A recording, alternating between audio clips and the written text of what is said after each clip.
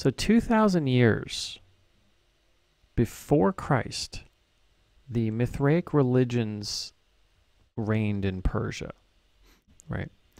Many of the allegories attributed to Jesus were merely repeated from the much older Mithraic traditions, right? There's a lot of, you can look this up too on the internet, and there's a lot of parallels between the story of Mithra and Jesus. They've changed things a little bit.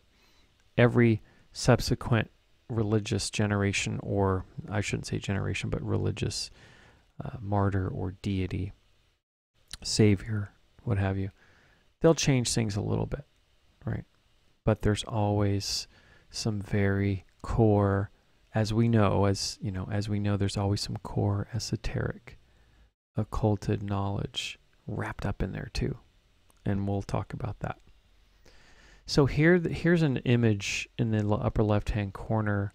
This is looks like a marble relief or carving of the deity Mithra. And this slaying of the bull that's seen here represents the age, or the end of the age of Taurus, which was 4000 BC to 2000 BC. This slaying of the bull is ushering in the age of Aries, which is 2000 BC to the birth of Christ, which of course starts the age of Pisces with Jesus.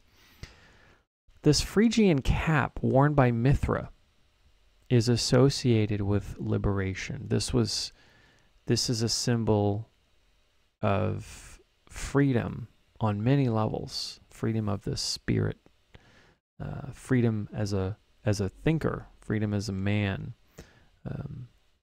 many levels. And we'll talk a little bit about freedom in respect to the old Persian Empire as well. So Phrygia, this is where the name comes from. Phrygia was a part of the Persian Empire located in modern Turkey. Free and educated Greeks adopted this attire of the more cultured and refined Persian Empire to the east. It's always fashionable.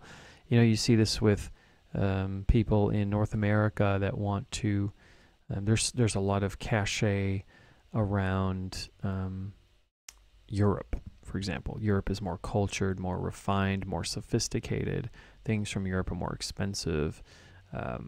There's historically the older culture, the more the more set or established culture, the more mature culture is going to be the more refined culture, and is looked up to, right? So it's no different that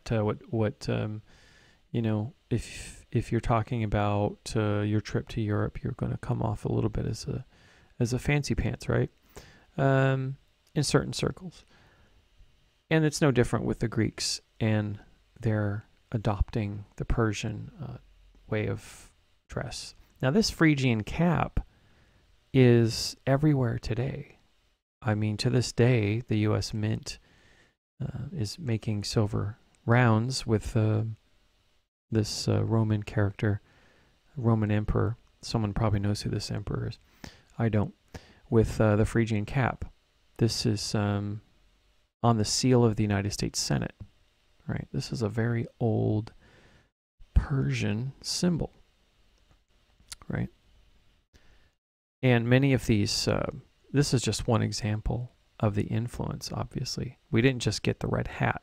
We got quite a bit of our fundamental understanding of the world and our religion and philosophy and laws from this part of the world, right? So this cult of Mithra was practiced in the West. It was adopted largely by Roman soldiers whom would meet in small groups in caves or underground structures. They did a lot of the traveling around the Roman Empire and would be the most susceptible, of course, to influence to these this different religion, right, from the East. In Mithraism, there was no central authority for this cult, right? And Mithraism was hugely popular throughout Europe and the British Isles in a secret way, of course. But they found over 400 different Mithraic places of devotion and worship throughout the European continent and the British Isles. So what's different about this eastern cult of Mithra, though, is it was mostly decentralized. It didn't have a central authority like the Pope in the Vatican, right? And it was an operational theology, which means that, if you're an initiate into the cult of Mithra, you're shown some things, you're taught some things. And then at some point, when you get to a certain level, you essentially have this rough framework, and then it's up to you to come in touch with your own divinity in the way that speaks to you and how you understand it. That's an operational theology.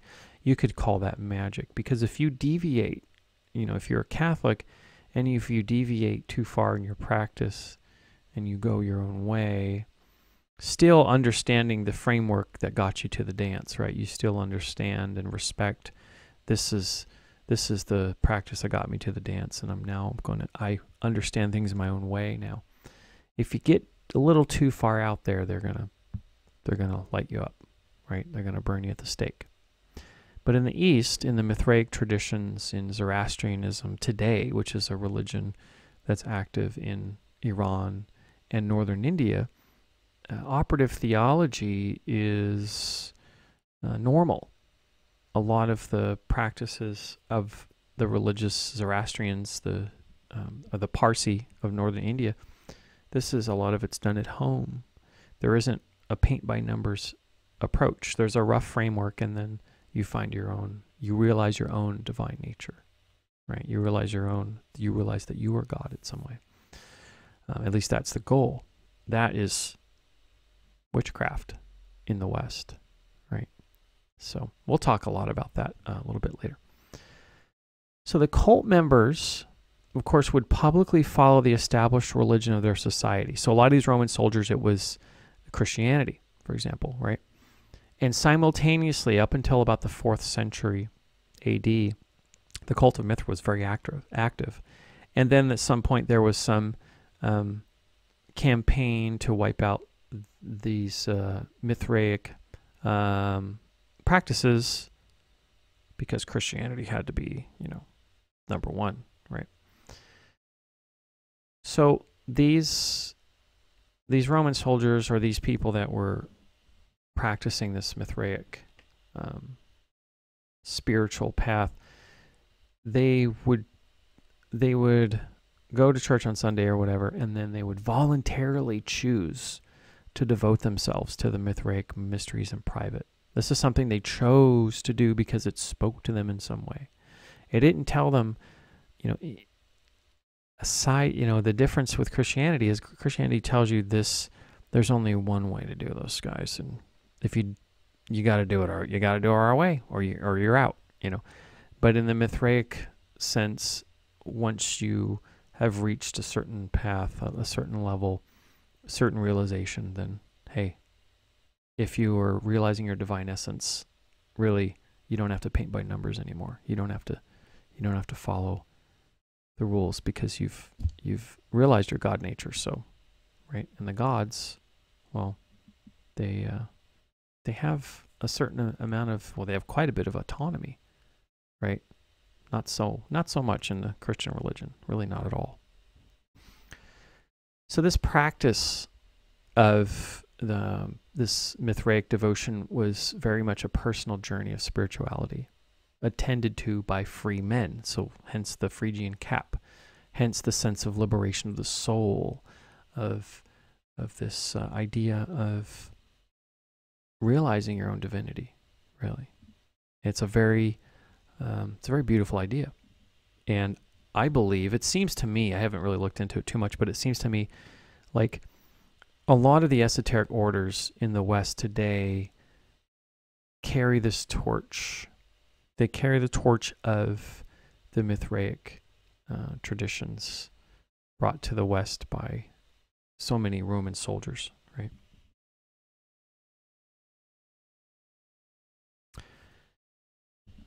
So the Catholic clergyman's Zucchetto, am I saying that right? Zucchetto skull cap in the upper left, worn by the Pope here. The bishop's mitre in the upper right. By the way, the Greek word for headband or turban is mitre.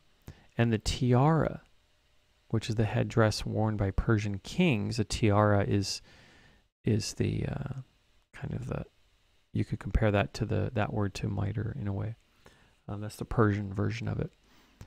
Or crowns worn by European kings, and the Greek pylos that you see in the lower right-hand corner, all evolved from the Phrygian cap of old Persia. These are all related to this realization of one's God essence and liberation and reaching their higher self, or their realizing their own divinity, right? As we shall see in the next section, part 2 is called from Magi to Magistrate. We'll look at some of the robes and everything, and it's quite a good section. I had a lot of fun researching that one. So the symbolic garb worn on the bodies of priests was subsequently filtered down to the king at some point and his magistrates as an unmistakable symbol of spiritual authority. So remember when I said that the law that was cast in stone, it was, or set in stone, this was understood to be the law of the divine, the law of God, right? These, so all of the pronouncements from the Magi of Europe, the I would say the priests, the bishops, the Vatican, and the Pope, and everything. These were the Western version of the Magi, where they would say these are the laws, and they were the ones who sanctioned the king, who said, we're okay with this king, because it all came from God. So we'll talk about that. That all comes from this idea that comes down to us from Persia, right? But then there's some sort of flip. We'll talk about the flip and why there's a big difference between the Western view on God and the Eastern view. But first, we'll talk about Mithra a little bit more. So the androgynous deity Mithra is commonly depicted with the rays of the sun coming from a halo around his or her head. By the way, Mitra in Iran is a female name, which comes from Mithra, of course. Mithra is not an anthropomorphism of the sun, though. Mithra represents a mediator or unity of opposites between sun and moon, day and night, masculine and feminine. That's why Mithra has this androgynous nature, this sort of masculine and feminine. It has nothing to do with some sort of gender confusion. It's incorporating, or it's including, the sacred masculine and divine feminine energies. It's reconciling those within yourself, right? And I talk a lot about that on my previous presentations on Silent Hill. So this concept's very old, and it's very foundational in occult and esoteric studies, right? So I'm sure most of you are very familiar with this. So we're seeing this unity of opposites expressed in these figures here. These are all figures that come from the archetype of Mithra, or another way to put it is the old Persian anthropomorphism of masculine and feminine, right? Or not even that. That's not even a good way to put it. The old Persian view of reconciling male and female, masculine and feminine. So this Persian Mithra archetype is found in the Colossus of Rhodes, which of course this is a recreation in the lower left. It's that statue's long gone. And of course the Statue of Liberty is the same Mithra archetype. I mean, right at our doorstep in New York City, we have this giant old Persian religious symbol. just right there, and hardly anyone knows it, right? By the way, this symbol of the eternal flame is very important even to this day in the Zoroastrian religion. The symbol of the eternal flame is a sacred concept in the Zoroastrian faith, which reformed and absorbed the older practices of Mithraism into its own religion that still survives today in Iran and India. In Persia and India today, and when I say Persia, of course I mean Iran, I mean that region of Iran, there are fire temples to this very day where the same flame is burned for thousands of years. I don't know if this is true, but I've heard of a couple of fire temples, maybe one in India, one in Persia, that have had, take it for what it's worth, the same flame burning for 4,000 years. I don't know if I haven't been around long enough to verify that. I guess you could just have to take their word for it because no one can. These flames have been tended to by devout Zoroastrians for thousands of years, apparently. Monuments of the eternal flame exist all around the world today as a direct result of this, including the Tomb of the Unknown Soldier in Paris and the memorial dedicated to John F. Kennedy. And I believe that Jackie Kennedy at the time had visited India, and after she had got back from India, then she came up with this idea. Probably I'm guessing she saw some sort of fire temple over there, possibly, maybe. But don't quote me on that. All such monuments that we see here represent Mithra as a symbol of liberation of mankind as a free and divine being. In Zoroastrianism, the four elements are very sacred. They have ceremonies designed around the four elements, and fire is one of those that's the most sacred. So it's well known that the culture and religious tolerance of the Persian Achaemenid Empire allowed it to flourish and spread westward to Greece. It was the empire that influenced the Greeks, who looked to the east and thought, shoot, we could do something like that. We could do that, right? It was Cyrus the Great, the first ruler of the Achaemenid Empire, a Zoroastrian himself, who conquered Babylon, and he set the Israelites free. Now, remember, this is an old Persian. This is a ruler from old Persia. The Israelites, and we're supposed to think of the Persians and the Jews, or Iran and Israel, right, as being just mortal enemies to the end, right? That's what we're led to believe. The Israelites were allowed to return after Cyrus the Great's conquering of Babylon. The Jews were prisoners. They were slaves in Babylon. And here comes King Cyrus the Great, and he frees them. He even finances the rebuilding of the Hebrew temple, right? Like, okay. Cyrus the Elder, as he is known by the Greeks, is the only Gentile, the only non-Jew to be referred to as a Mashiach in the Hebrew Bible, a Messiah, right? You've got to think, why would a Persian, of all people, be named as a Messiah in the Hebrew Bible, right?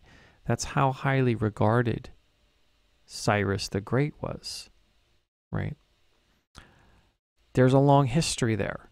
We won't go into that, but the point is there is a long history of an exchange of knowledge and wisdom, very deep, esoteric, and occulted knowledge and wisdom that's shared between the Hebrews and the Magi. Here's a quote from Will Durant. He's a very well-known American historian and philosopher, and he's talking about the Achaemenid Empire. He said, "Then for the first time in known history, an empire almost as extensive as the United States received an orderly government, a competence of administration, a web of swift communications, a security of movement by men and goods on majestic roads, equaled before our time only by the zenith of imperial Rome, right? There's no doubt that the Greco-Roman Empire, the Roman Empire, the civilization of Greece and Rome was heavily influenced by the Persian Achaemenid Empire, their laws, their philosophy, the religious ideas, the magic, right? There's no doubt that magic, a lot of magic, came to the West through Egypt.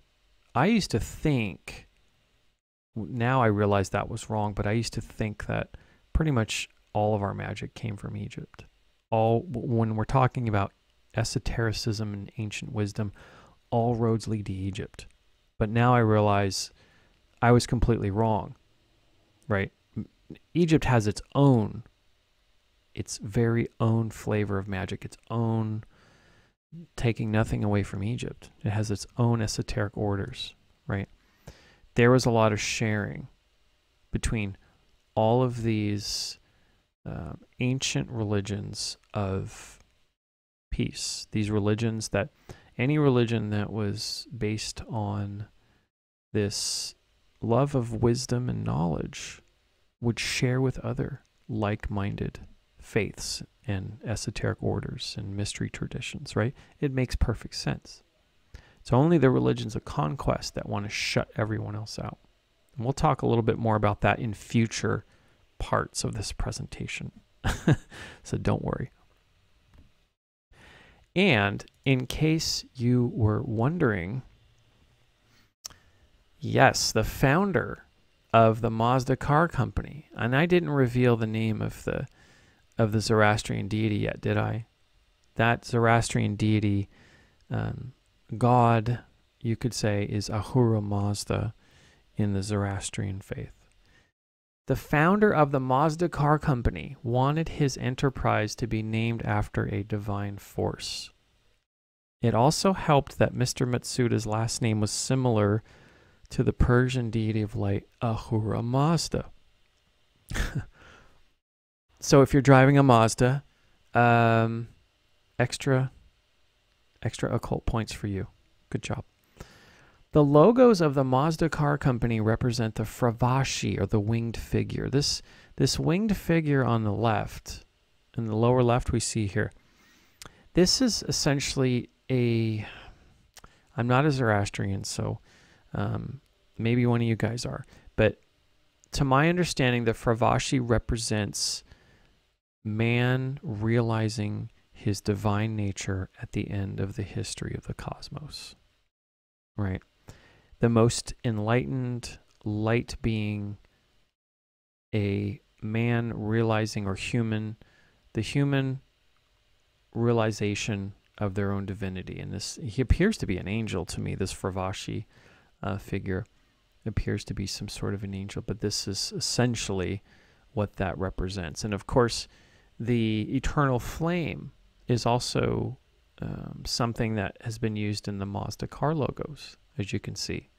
There's a couple of versions, a couple variations on the Fravashi, and two very clear depictions of the eternal flame. And of course, the Mazda logo that's been around since '97 is very recognizable. So every time I see a Mazda now, I'm just never the same. So the role of the magistrate in Rome came directly from its imperial big brother to the east. Persian influence in Greco-Roman culture was widespread, especially for the noble classes, like we talked about a little bit earlier. Had it not been for the influences of the Persian magi, many historians doubt Greece and Rome could have ever organized empires on such a scale at all. Someone had to set the archetype, right? These things don't magically just come up. And having said that, the archetype had to have been set for Persia, right? For the Achaemenid Empire. At some point, whatever that is, whatever those civilizations are, maybe they're largely lost and grinded under by the thousands of years of history and earth change. Who knows? I mean, there is Göbekli Tepe, which is supposed to be 12,000 as a huge city that was intentionally buried and rediscovered in 1995. That is, some estimate 12,000 to 15,000 years old. Maybe that is the next step. I don't know. But anyway, the mystic and religious traditions of Western civilization were largely derived from the south central regions of Asia and of modern Iran and India. Okay.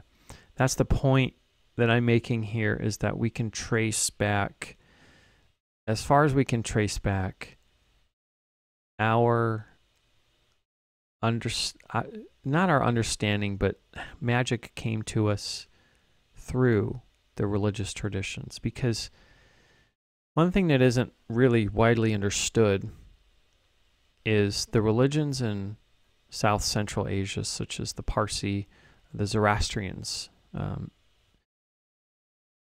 a lot of different religions of India, for example. But it's especially true with the Zoroastrians. There's no difference to them between magic and religion, right? And we'll talk about that a little bit later. So that is in a future part, we'll talk about that. So the magical elements and language we use today still contain the breath of life from the Magi and the mystics of the East. And I'll continue to show this as subsequent parts are released on my channel. In the next part of this presentation, we're going to explore the influence of the Magi into the magistrate of European feudal society and trace it to our modern day judicial system. Okay? So that is going to come up soon. This is the end of part 1. And I did want to spend a minute to, this is a fresco of a Mithraic, this was found, I'm not sure exactly which site, but this was found in a European Mithraic temple. And this fresco is, it's amazing, actually. It shows us quite a few things here. I'm gonna do my best. I mean, I'm not an expert at all in Mithraism, but what little I know about it, I'll do my best to try to talk a little bit about this, just to give you a little extra if you're interested. So the first thing to look at, what stands out right away, is we can see that we have this Mithra character, and he's got this cape, and this cape has the stars inside of it, right? So this is an indication that what we're looking at is some sort of constellation, right? There's a set of constellations in the sky that is known as the Wheel of Mithra, or Wheel of Mithras. And it has these different figures. It's comprised of the bull. You can see that in the upper left there's a crow near the top of the Cape of Mithra. Down below, near the bull's testicles, you can't really see it. It's pretty faded, but there's a scorpion down there, clamping down on the bull's testicles. There's of course, there's the knife wound that Mithra is plunging a dagger into the gorge of the bull, and there's a snake here lapping up the blood, and there's also a dog who's snacking on the blood. And these all represent, to my understanding, along with Taurus, this wheel of Mithra. Now, this wheel of Mithra is in more or less a shape of you would see this commonly in India, the shape of a swastika. And this swastika, I remember the first time I saw a swastika on, I was 20 something, and I think I was in London, and I saw an Indian woman. I'd never seen this before. I've seen Indian women before, obviously, but I saw this Indian woman with a purse, and she had a swastika on it. And I thought, what's going on here? And I learned that this has to do with the cycle of life, the four elements. There's a lot of analogs. There's a lot of comparisons with this swastika, which of course was defiled by the Third Reich. They are taking this mysticism and kind of twisting it and using it in their own way, of course. But this wheel of Mithra is actually the swastika. It's a very old and sacred symbol that you'll find commonly in India. I suppose you might find it in Persia, I'm not sure, but there has to be a fair amount of overlap between the esoteric traditions of India and Persia, right?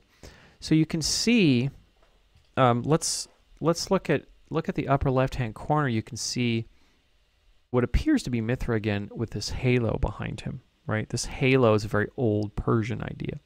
Might be even, probably older than that. But this represents the sun.